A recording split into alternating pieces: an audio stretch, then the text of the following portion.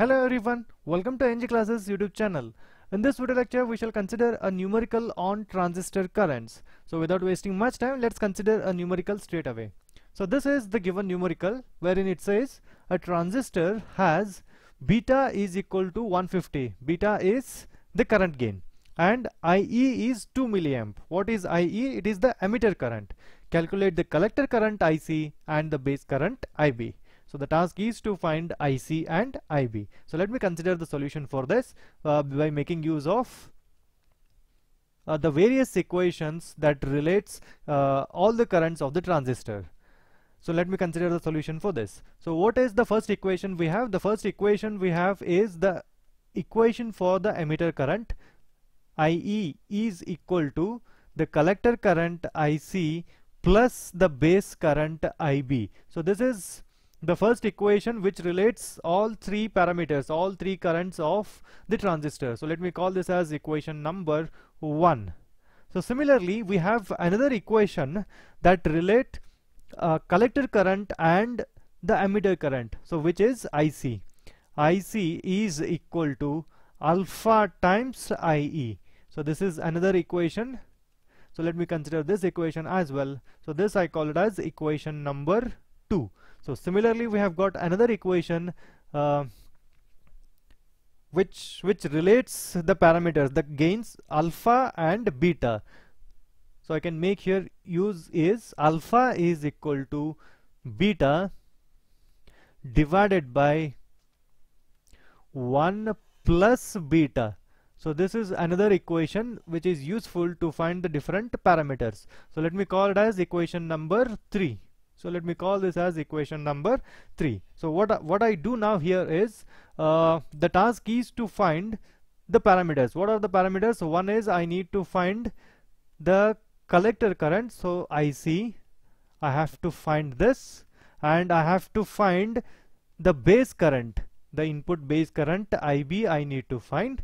And to find all these things, what are the given parameters? So the given parameters, so let me write them. Given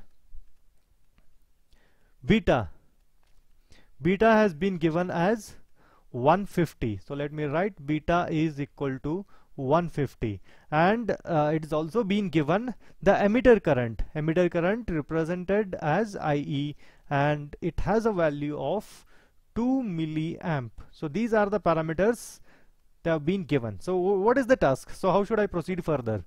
So let me consider equation number 3 first. In this equation, if I put the value of beta as 150, I am going to find the value of alpha. So after finding alpha, I can put it in equation 2. I know alpha now and I know IE, so that I can find the collector current IC.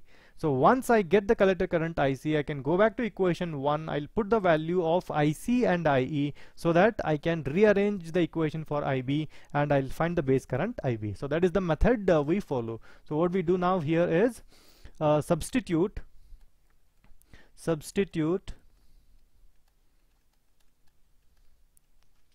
the value of alpha. Substitute the value, not alpha, it is beta. Substitute beta in equation number 3. So if I do that, I can solve for alpha.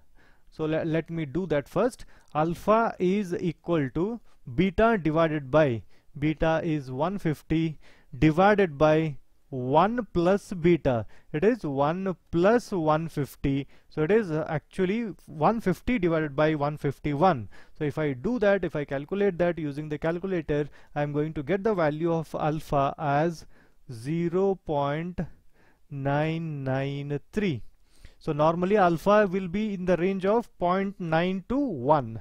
So hence this is going to be the value of alpha, which I got in this numerical as 0.993. So once I know the value of alpha, I can put this in equation 2. So let me write substitute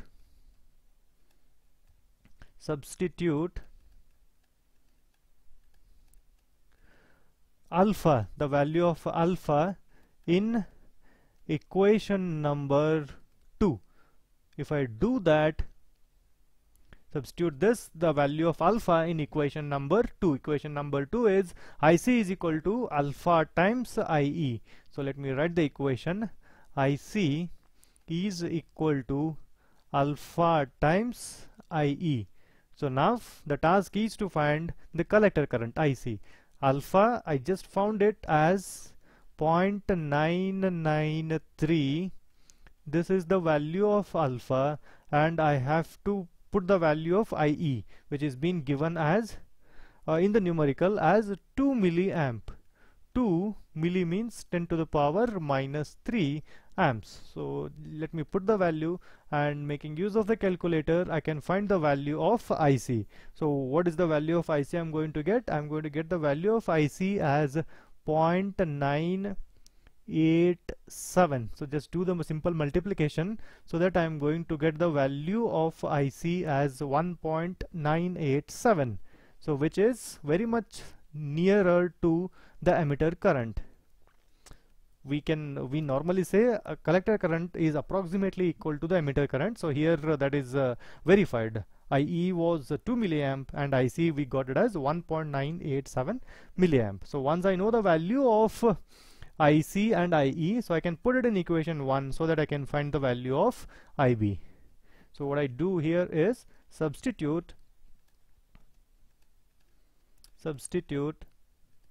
the value of IC and IE in equation number 1.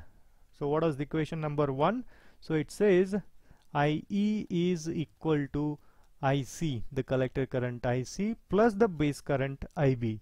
So now the task is to rearrange this equation in terms of IB. IB is equal to the emitter current IE minus the collector current IC. So just put the values. So what is the value of IE? IE is 2 milliamp minus IC, we just got it as 1.987 milliamp. So if I do the simple subtraction, I'm going to get the value of IB, the base current. IB, we are going to get this as a 0.013 milliamp.